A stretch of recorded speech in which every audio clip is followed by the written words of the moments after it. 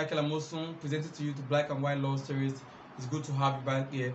This project is due for a year now, since it has been started last year. The aim of this project is to supplement our class notes for lawyer in equity and young lawyers across Nigeria. Today I will be talking about aspects of law. Amidst many areas of law, we have the aspect of law and the classification of law. When we talk about the aspect, we are talking about divine law, natural law, eternal law, human and positive law. While on the other side of classification, we can have the civil law, the corporate law, the criminal law, and many other types of law. But today, for the purpose of people who are just starting the study of law, we're going to be talking about the aspects of law. Why is this very important? As Louis II, also known as Baron de Montesquieu, in the spirit of the law 1748, explained the necessity of having a law that is very peculiar to each terrain in their different time. He quoted and said, "Law in the wider condition is any necessary relation arising from a thing of nature." In this sense, every human have their laws. The deity is law, the material world is law, intelligence superior to man is law, the beasts their law, and man is law. The essence of the studying aspect of law helps further in the study of jurisprudence, particularly for lawyer and equity, still early at the study of law. Then what are the four areas of law, and how do we then differentiate each of them? We have the eternal law, the divine law, human and positive law. Each of them has where they overlap, and some of them have their own sharp differences. The first among them, eternal law, it is the driving base of every other rational human law. That is to say, these are the laws that have existed from time, and it is seen as the foundation of many other laws. In essence, it is constant, it is universal, and it is everlasting in its right. Then what is divine law?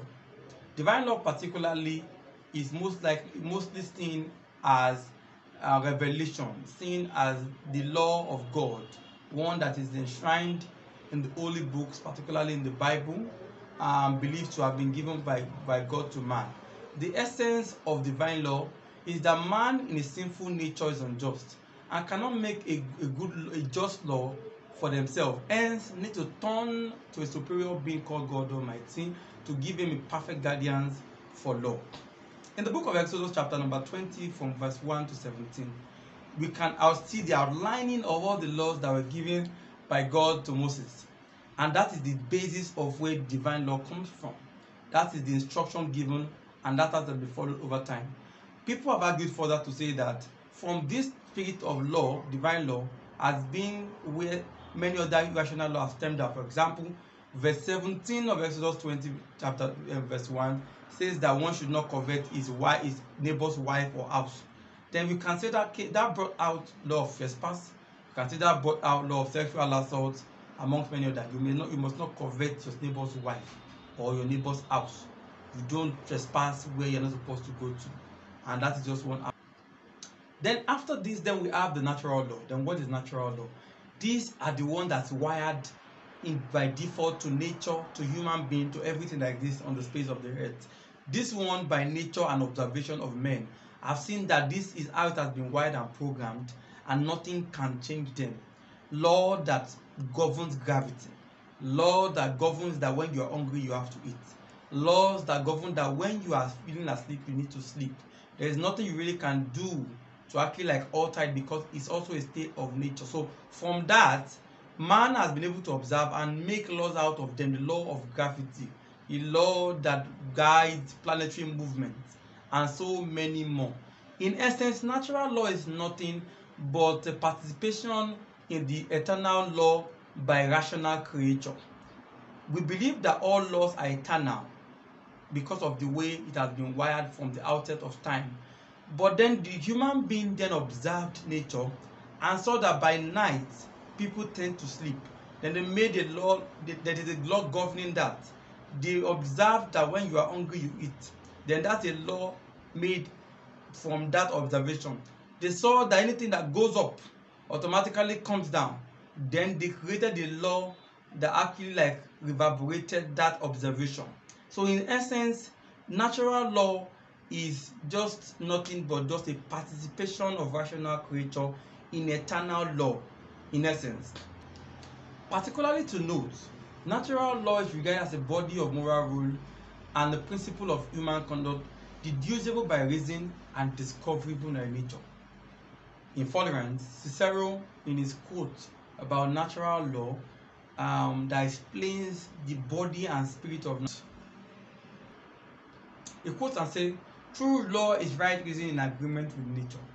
It is of universal application, unchanging and everlasting.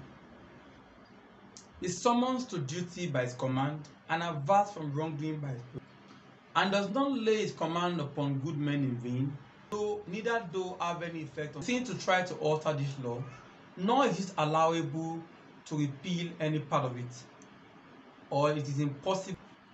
We cannot be freed from its obligation by the Senate of the people, nor do we need to look outside of ourselves for an expander or an interpreter of it. And there will not be different law at Rome and at Athens, and there will be one universal law valid for all times and all nations. And there shall be only one ruler, that is God over us all, who is the author of this law, its promulgator, and its enforcing judge." In essence, natural law is wired into nature. Nothing can be done in essence to change it. It is universal. In London, the sun sets and the sun sets every day. There is nothing we can do about it. In America, when night comes, the day breaks. There's nothing we can do about it. In Canada, people get hungry and they just have to eat, except they have one sickness. There's nothing they can do about it. The same thing that obtains in Nigeria is obtained in the United States of America. Same thing that obtains there is obtained in India. The same thing applies. It is a natural thing. It cannot be abolished. It cannot be repealed. It is not allowed to abolish any part of it. It is what has been obtained at every time, every point in time.